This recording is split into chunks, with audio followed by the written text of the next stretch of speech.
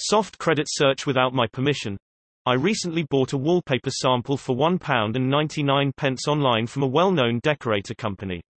I did not apply for credit for this purchase and paid the full amount at the time of purchase.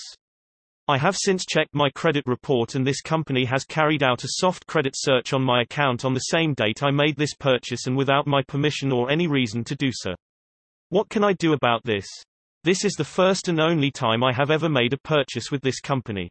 I'm not sure about the UK, but in the US, soft credit searches are available for anyone who cares to pay for it, no permission needed. They have zero impact on your credit history, and they are typically done because the company thinks about soliciting you a loan or a credit card even though you never asked for it.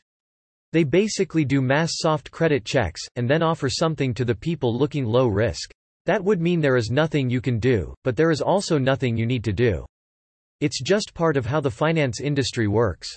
Again, I am talking about the US, under the assumption that this is quite similar in the UK, but I might be wrong.